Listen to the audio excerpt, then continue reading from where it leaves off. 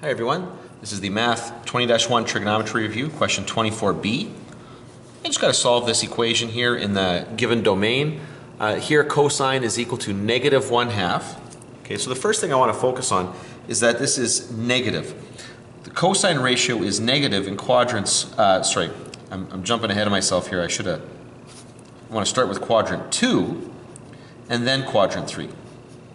Okay, so right there, I've dealt with the negative here. Now I want to deal with the size of the ratio, the value. Okay, where does cosine take on a value of 1/2? Now again, don't worry about the negative. Okay, the negative was used to tell us what quadrants that's in. I just want the size of the value here, okay, to give me the reference angle. And so cosine becomes 1/2 at 60 degrees. So now, to put that into the proper quadrants, 180 minus 60 degrees is going to give me 120 degrees. That's in the second quadrant. In the third quadrant, 180 plus 60 degrees is 240 degrees. And so those are the two angles I'm looking for.